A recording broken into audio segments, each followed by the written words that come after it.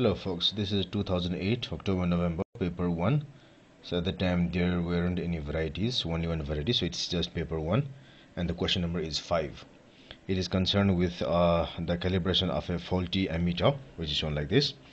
So here we have got true current in the x-axis and the reading shown by the ammeter in the y-axis, which might not be true.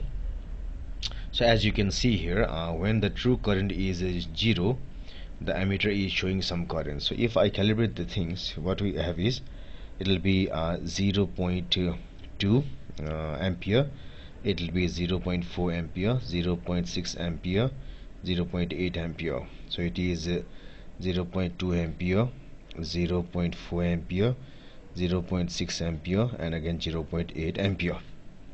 So what do we have now is which ammeter reading will be nearest to the current value. So we have to find which ammeter reading this will be same as the true current here, or we can say vice versa. So if you go to this reading, for example here, when true current is 0, the ammeter reading is about 0.1 or 0.08 ampere, so this is not true. So similarly, if we have got 0.2 ampere reading shown by the ammeter, at that time this true current is about maybe it is a 0.1 or 0.8 again. So if you go through the graph like this, at this point, at this very point, what you have is the true current is 0.8 ampere and the ammeter reading is also 0.8 ampere.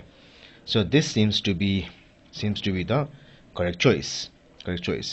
If you go through other choices, they can't be correct, because here it is 0.6 true current, but the reading shown by the ammeter is 0.7. Here we have got about 0.4 true current, but the ammeter reading will be about slightly less than 0.6, and everywhere else also it's the same case. So the only correct answer is choice number D.